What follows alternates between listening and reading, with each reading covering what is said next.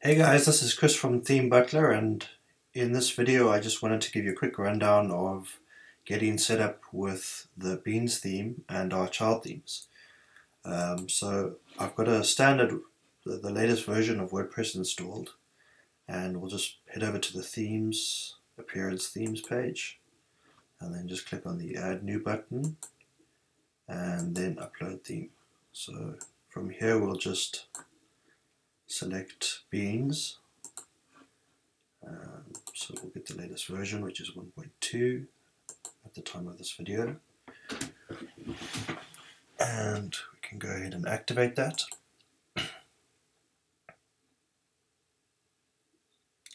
And now we'll just quickly install the child theme. I'm going to use Jenkins for this example, and we can go ahead and activate that. So what we'll do is quickly just take a look and see how that looks on the front end. And we can see we've got the standard default content in WordPress. For this, just to make the demo a bit more comprehensive, I'm going to install the sample data that comes with the theme. But before I do that, I just want to change a few things in the settings. Specifically on the media tab, I'm going to just untick the crop thumbnail to exact dimensions and organize my uploads. And then we're also going to set all of these to 0. And the reason for that is just so that WordPress doesn't make multiple copies of every single image that we upload. So if we didn't change this, then there would, every time we upload an image, WordPress would create a thumbnail medium and large. But we're going to leave that up to Beans, and this way we'll have all of our uploads in the uploads folder, so we won't have any subdirectories, and then there'll only be the original images that we uploaded, and then the resized images that are created by the Beans theme will be in the Beans cache folder. So we can just go ahead and save that. And now we can go over to the tools, import, and we'll just install the WordPress importer.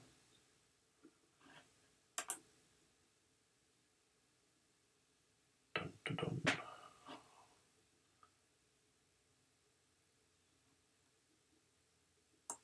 And we can just activate and then run it. So we'll just choose the export file that I've created previously, and we'll just change this to me and import the file attachment. So that means it'll actually pull in the images as well.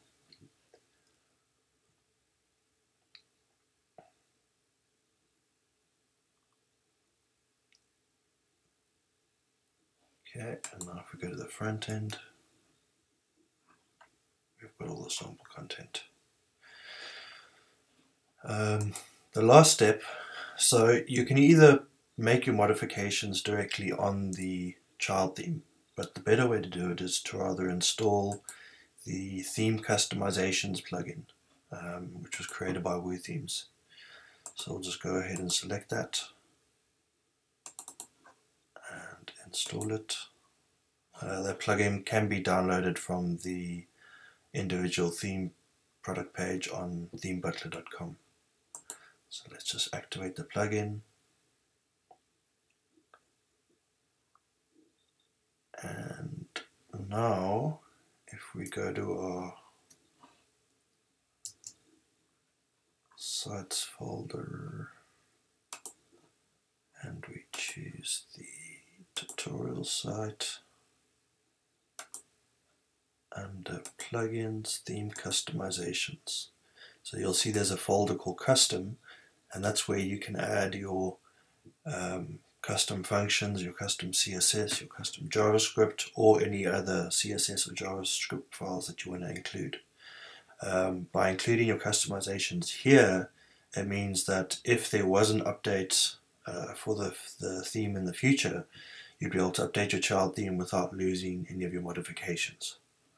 So that's the recommended method of customizing. But again, if you're not worried about needing to update in the future, you could also just use make your modifications directly on the, in this case, TBR Jenkins. So all of our child themes are prefixed with the TBR namespace, which is just short for theme butler. And as you can see, these are just the files needed for the specific child theme. And all of the main functionality is coming from the main TM Beans theme.